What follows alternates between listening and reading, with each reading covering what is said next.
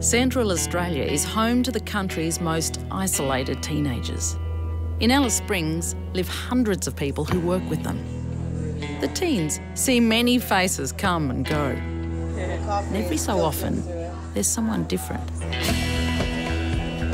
The management was sort of like, oh, you look a bit strange. You know, you're queer, you're colourful. We don't know if this is going to work.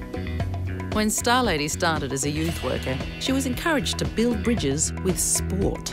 Oh my God, football. I hate football. Please, no, this is like my worst horror come true. These days, she uses her own set of tools.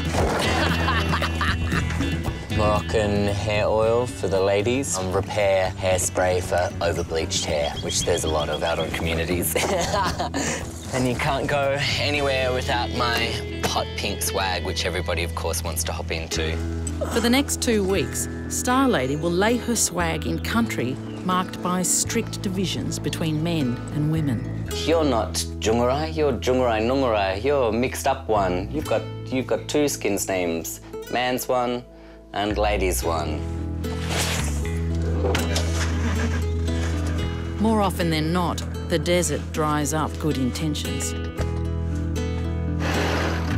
Starlady's going to need to deliver much more than a cut and colour.